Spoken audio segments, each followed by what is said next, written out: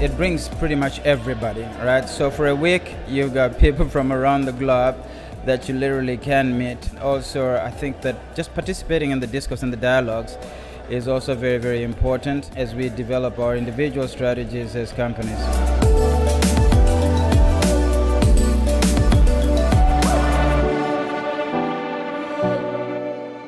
Obviously, Indaba has a fantastic reputation worldwide of being one of, if not the most important conferences for a small mining company to attend. Everybody in the industry is here, all of the fund managers, all of the engineers, all of the brokers who help us communicate with our shareholders, and it's great to have them all in one place. I think it's very interesting to mix the juniors with the majors within these conferences. It gives you a lot of exposure.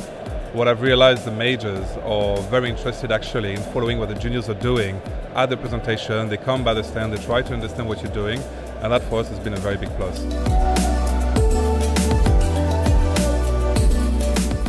It has become a ritual for Ghana to partake in Mining Indaba every year.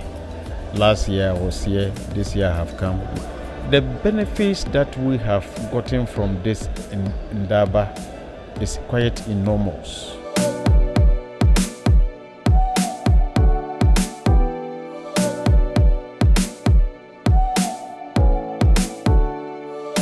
The future of mining is actually reflected for us in the growing numbers at the Indaba.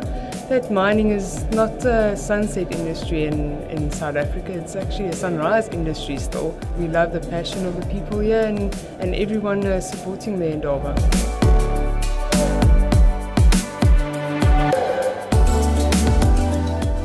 We use Mining Indaba to both tell the world what we're doing and almost track ourselves against what we said last year, but more than that, to continuously look for new partners in which to work with. We see Mining Indaba as being an excellent platform for that.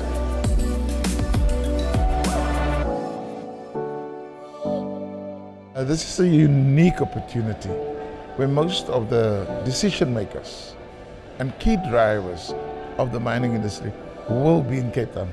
And I would love everybody to enjoy themselves in Cape Town, to engage with each other and find projects to support, increase the participation and grow this industry, because growing the industry is to the benefit of a better life for all.